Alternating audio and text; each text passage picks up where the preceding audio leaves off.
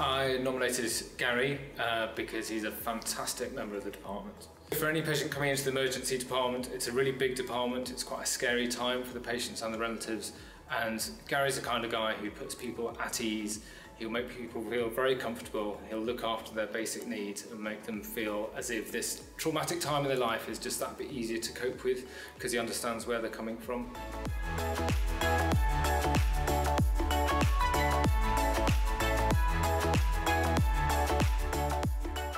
I've nominated Betty.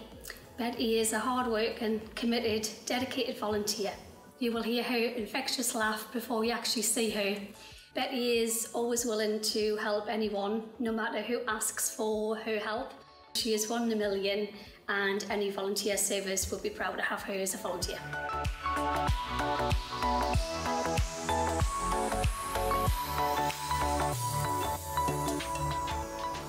I've nominated Adelina. She's been a volunteer for more than 6 years and she's supported hundreds of women through breastfeeding support groups and out in the community. She gives a voice to local women and helps us to ensure the best care is provided across our services at all times.